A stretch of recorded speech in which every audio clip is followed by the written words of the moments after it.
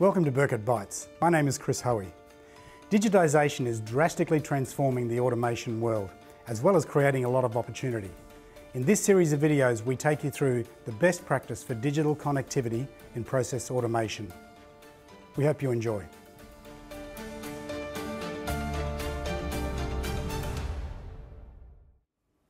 Welcome to our digital connectivity video on PROFINET and PROFIBUS. These are two of the most widely used networks that are available in the market today. To demonstrate these, we've set up a working system with quite a number of different products and different types of products all put onto the PROFINET network. So we're starting with a Siemens S7 PLC, and we've got a touch screen and also a managed switch. From there, we're setting up a redundant ring that goes around each of the devices that are installed here on the green cable. This redundant ring has the ability to accept a cable break and yet pick up immediately. I can demonstrate the operation of this by literally breaking the cable. Now you'll see that we get an alarm immediately that I've broken that cable, but it does come good immediately and says I'm back up and running.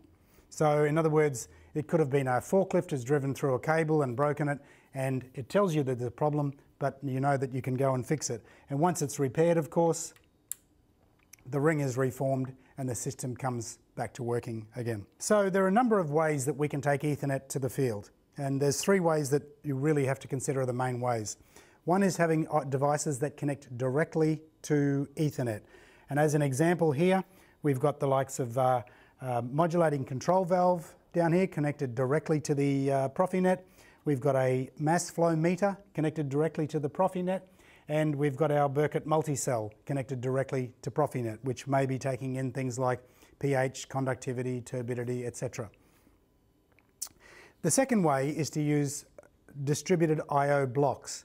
And to show you an example of that, we've got our integration here with the Siemens ET200 SP, where we've got inputs, outputs, and valves all connected on a single node, and also the ET200 SP HA, which is the high availability version of that system, where we also have inputs, outputs, and valves all connected into an I/O cluster.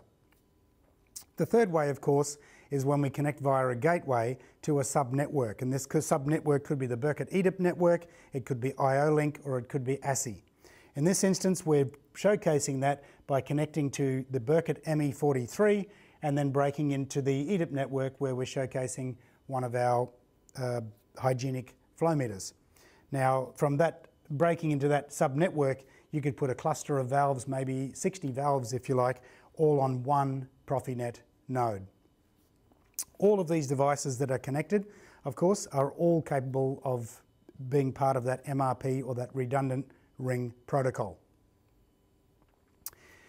To give you an example of the connectivity and the things that we can do, I can actually do things like monitor the flow on a mass flow meter. So if I click on the screen here, I can see the mass flow meter. We have 0 litres per minute. I open the valve, and you'll see on the display we're now getting up to 50 litres a minute of air passing through that mass flow meter. And I can adjust that down until it goes closed. And the same on a modulating valve. I can connect to this 8693 here, and let's change the set point from 56 to 25%. I hit enter, it changes to 25%, and I get my feedback telling me here it's at 25.2%, so within seconds. So yeah, the connectivity is totally seamless to the Siemens system. I'm going to hand over to Nelson now, our National Engineering Team Leader, who's going to take you through integrating this control valve into the Siemens system. Thanks, Chris. Let's take a look at the Type 8693 electro-pneumatic positioner and how it's configured in Siemens TIA portal. First of all, we need to navigate and find the GSDML file on the Bürkert website. Simply search for 8693, type number, and we navigate down to the device description files which are listed. We then download those files. As a zip file, we then navigate into the zip file and select 8692, 8693 PROFINET, which we then give an version, and then the GSDML files themselves. Once we have those files, we go to TIA portal and we can import those files through the GSD manager. Once the files are imported, they're then listed on our system tree here as a process controller 8693. We then simply drag that device into our device and network configuration manager, and we can take a look at the relevant tags that are associated with that device. So in this case, focusing on the set point and position of the device. When I go online, I've created a simple tag table, which then I can take a look at our values and modify as required. I can then monitor the feedback position, which is very close to our set point position. Back to you, Chris. Thanks, Nelson. One of the nice things about these different networks, in particular these I/O networks that we've integrated directly with Siemens, is the hot swap functionality.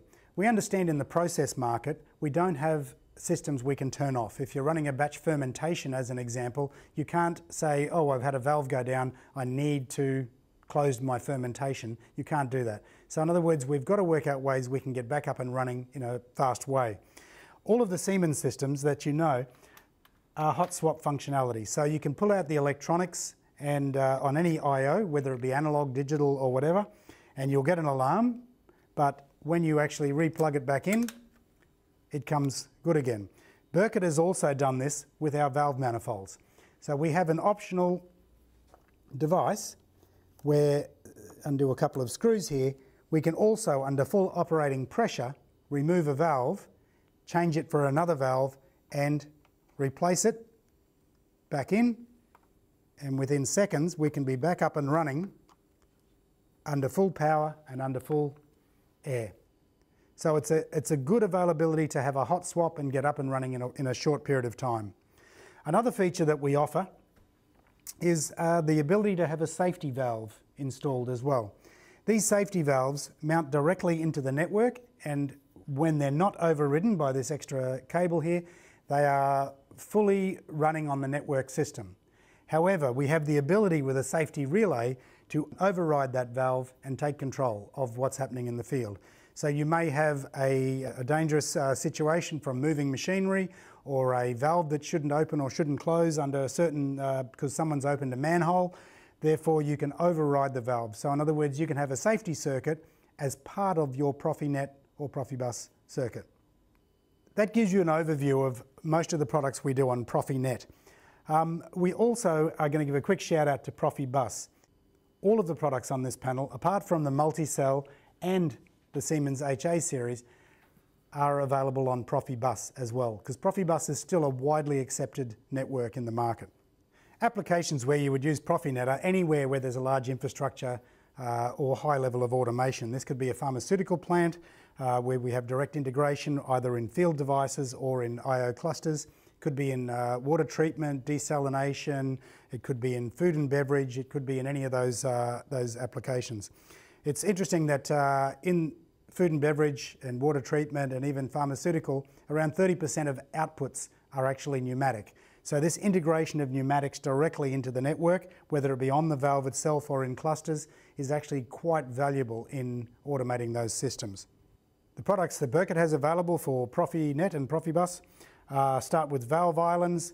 We have our multi-cell controller. We have flow meters, mass flow controllers. We have modulating control valves and on-off control valves, just to mention just a few. And there you have it, an overview of PROFIBUS and PROFINET capabilities and our integration with Bürkert. Thank you. I hope you enjoyed this Bürkert Byte video. There's a number in the series. I hope you take the opportunity to watch them all. And if you do have an application, our local engineering team is here to support you. Thanks.